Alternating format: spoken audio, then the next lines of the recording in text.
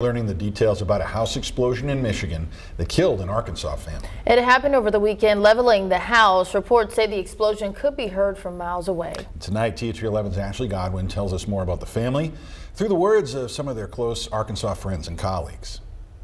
They were really some of the best and brightest people I've ever known.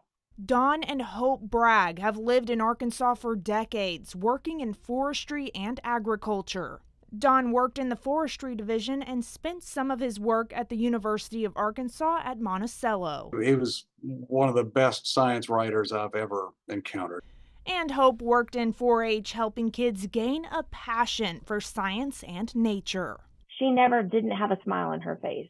She was so contagious in her smile. Both accomplished in their respective fields, but what loved ones say was their biggest pride and joy, their kids, Kenny, Beth, and Stephen. But they really were everything a family should aspire to be. They were brilliant, hardworking, loving, and supportive of each other. On Saturday, Michigan officials responded to a house explosion around 4 p.m.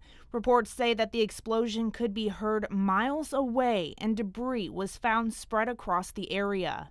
The Bragg family was visiting Hope's father, 72-year-old Richard Pruden, for the holidays. They were at his house and in the process of renovating it. Don, Hope, and their kids Kenny and Beth died in the explosion. Their youngest son, Stephen, and Hope's father are in the hospital. After they finished their careers, they were both from that area and had aspired to retire.